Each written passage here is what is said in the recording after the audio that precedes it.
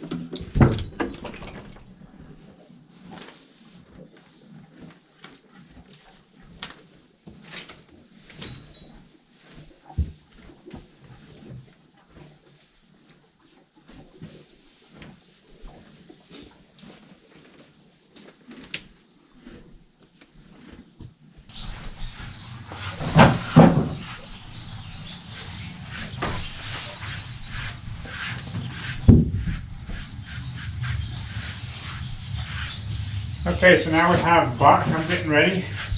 Now Buck is my oldest horse I have. He is, I honestly don't know exactly how old he is, but I know he's a 20-year-old. So he's at an age where you would think he'd be all done working and retired. But he is not at all. Some days I think he's like a 4-year-old. He's just got so much energy. He's a little bit hard to keep weight on, but not too bad. When he works, it's difficult to keep him at just a slow, steady pace. He's just a very nervous, high-strung horse, but I try to use that to my advantage and get a lot of work out of him, but I've just got to be careful because he is a little bit hard to keep the weight on if he works too long like that. So I just have to work him in a shorter period of time, and it works great for all of us. Also, being an older horse, he has, I'm sure, some arthritis problems, and just like all older horses do, and all older people generally get that way. And the more they're worked, definitely the better they are. So I try to keep him working some. So like I said, him and Lady used to be my main team for years, and they did so good together. I'm curious to see how well they'll do today, because I haven't hitched them up together as a team for 5 years. You would think they just go back into the same habit of doing good, and they may, but you just never know until you try. And so I'm going to try that, and I'll let you see how well they do that first time from not being worked together for 5 years. A little background on Buck. We bought him probably 10 years ago from a guy not too far from here, and we went to look at him. Unfortunately, this was back when horse prices were a lot cheaper, and we went into the barn to see him, and oh my goodness, he looked nice.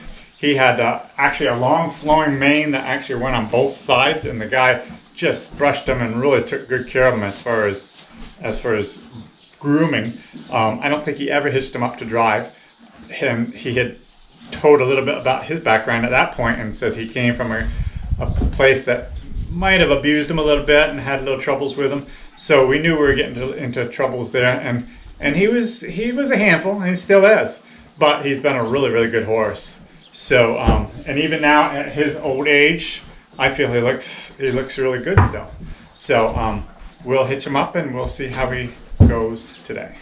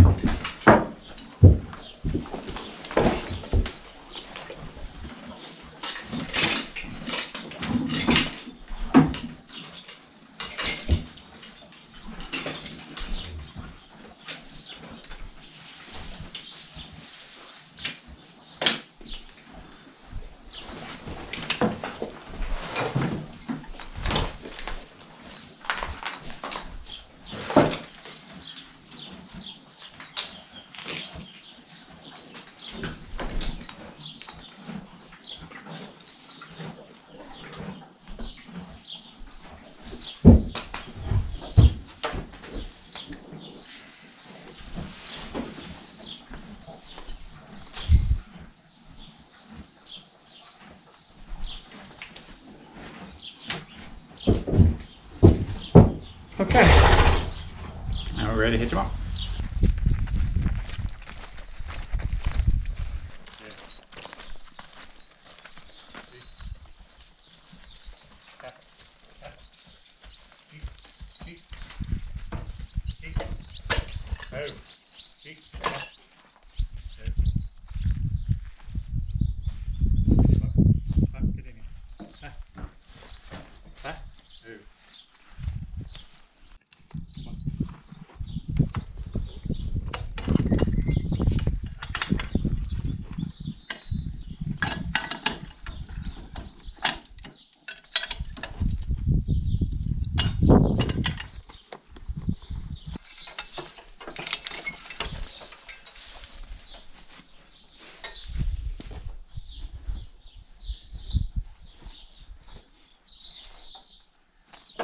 Yep.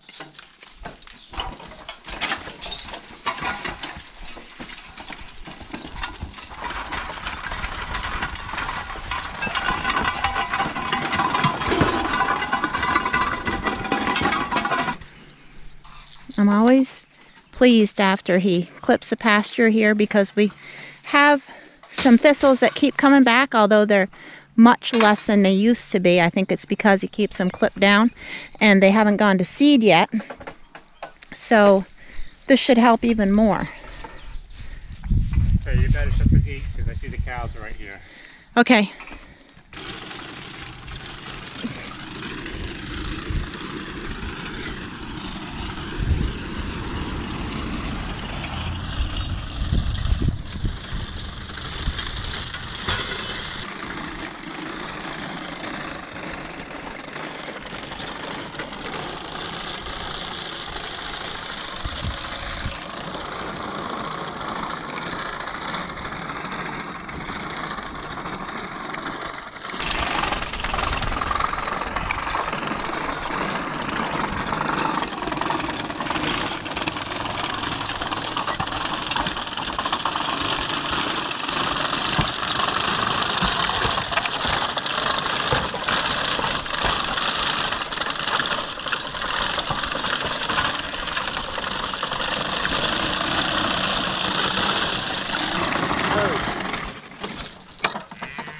fence is down.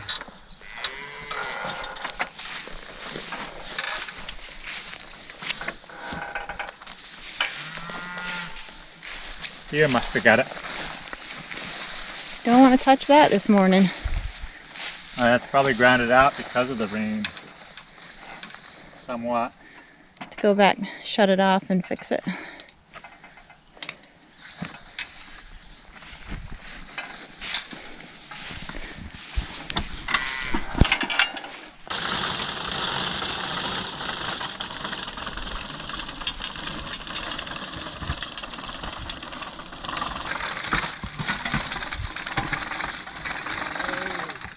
This whole section up here is just loaded with rocks, as you can see.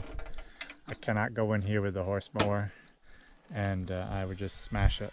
So all I'm able to do is back here.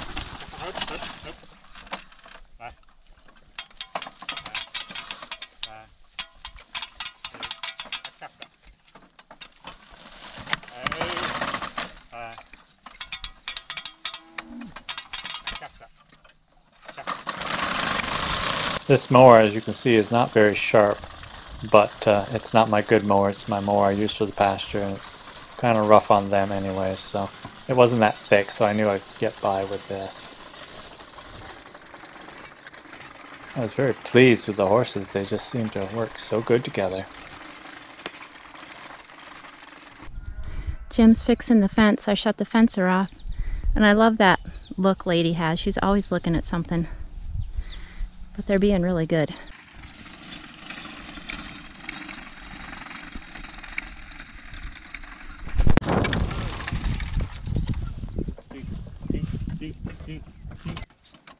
I decided I'd take some time and see about getting the grass underneath the electric fence.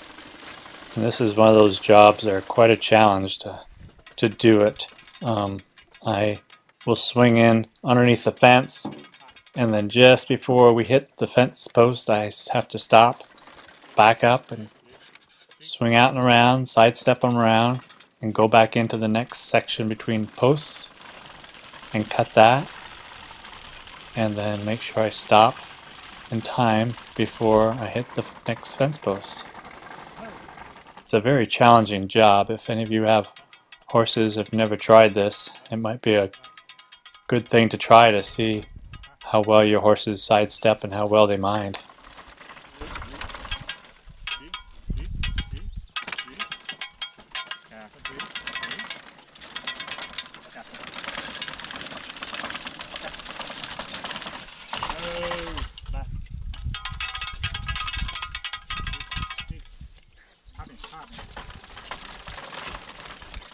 Here I'm coming into the corner, and I won't get too fussy and do that good of a job. I'll just swing around, but sometimes I'll back in there and try and get more of the grass out of the corners, but not today.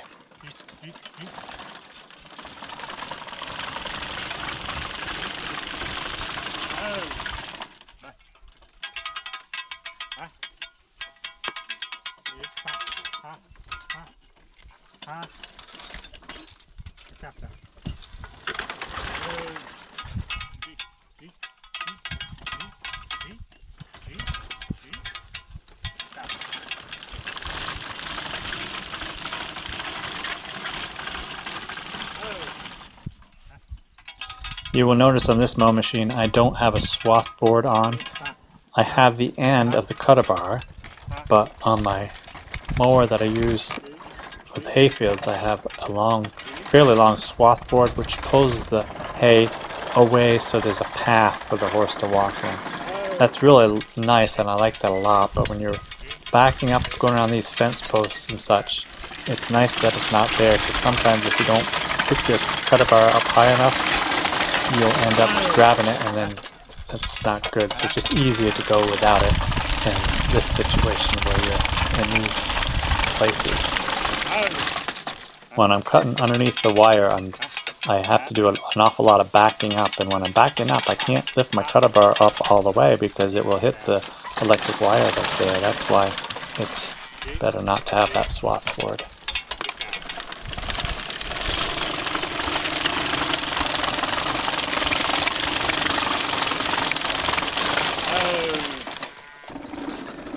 Okay, I'm finishing up this little pasture piece, and now we're going to go to myself cultivating the corn for the last time. And as I'm doing this, I want you to pay close attention to which horses I'm using on the cultivator, because later on when the girls come on with their contest that they have, you need to know which horses I'm using. So just pay close attention to which horses I'm using while I'm cultivating corn. So here I am cultivating in my weedy cornfield. And you have to remember, this corn is organic corn, so there is no spray involved. So the only way I'm keeping the weeds down is with the cultivators. But anyways, as we're showing you this, you need to try to figure out which horses I have here on the cultivator, and that is for a contest coming up. So anyways, this corn is getting pretty high. I had talked about this on an earlier video to see if what people thought as to whether I should cultivate it again. I decided to do it one more time, or at least start it. And as I was cultivating, I felt I was doing no damage to the corn. As with the cultivator, it would bend right over it when I went over it, and it wasn't an issue.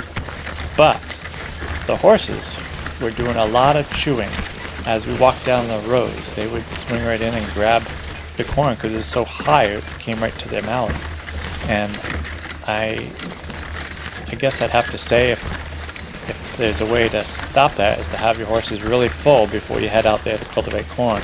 I've seen some old pictures of farmers that would put some sort of a nose bag on them also to stop them from eating the corn. But I didn't have any nose bags that would work, and so I just decided not to cultivate too much. I just did it for a little while and I decided to call it quits.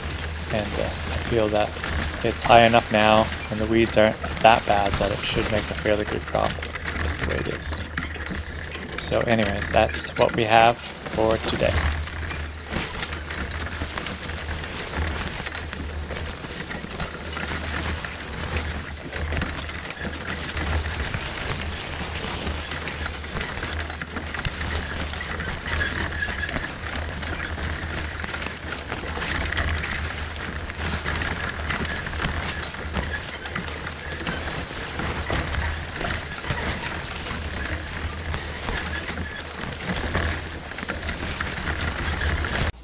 Everyone, we just wanted to share with you some very exciting news. We finally have t-shirts made. So they are now for sale on our website, which is workinghorseswithjim.com, and the link will also be in the description below. So we're going to be shipping them worldwide, so the shipping costs will vary based on where you live in the world. For now, we're just starting with these two styles. So the team of horses, and it says Real Horsepower Working Horses with Jim. And Working Horses with the Jim, with the lady. And there are a couple of different color options, but we wanted to start small first and see how things went. And we're hoping to add different options such as hats and calendars, etc. in the future. Let us know in the comments below if you have any specific requests. So as Dad mentioned earlier, we're kicking this off with a contest. So we want to give away one of our shirts. So if you were watching as the horses were cultivating earlier in the video, Hopefully we're looking to see which horses Dad was actually using. He was being tricky. So if you think you know who they were, then put it in the comments below, and then this Friday, which is July 23rd, we're going to be picking a winner out of the people who guessed correctly. And the winner will get a shirt sent to them of their choosing. So best of luck guessing, and if you're interested in purchasing a shirt, check out our website. Hope you all have a fantastic day.